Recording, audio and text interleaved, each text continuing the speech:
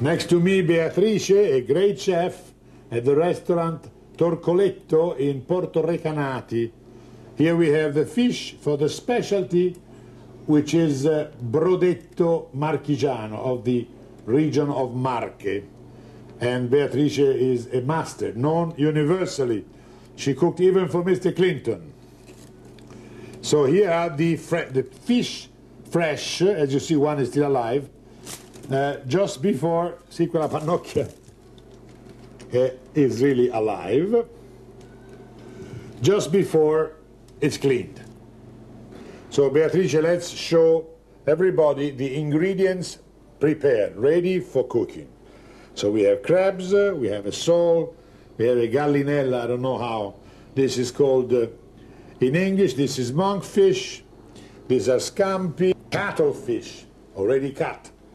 Vongole, clams, gamberi, or shrimp. Palombo.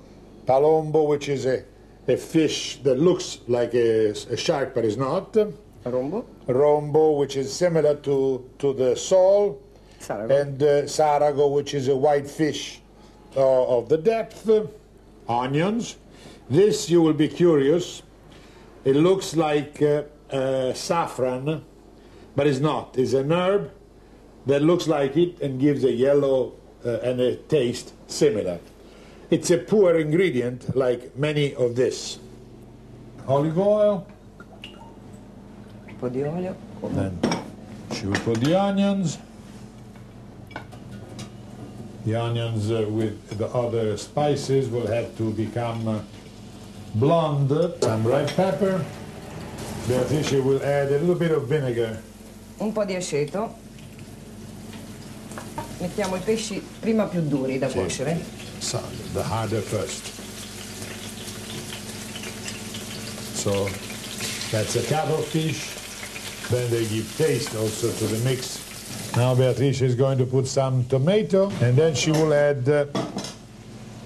this herb that looks like saffron and give a yellowish and a taste similar to the Mettiamo poi match. un goccio di verdicchio. Some white wine, verdicchio, the local white wine. And now she put all the fishes to cook.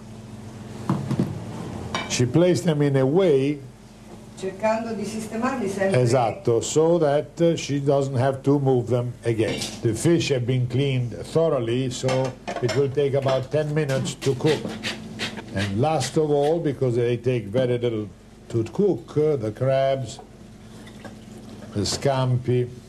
Now Beatrice is going to add only some broth, fish broth, to help the cooking and to add more taste. So now I'm going to taste it with religious silence. Delicious.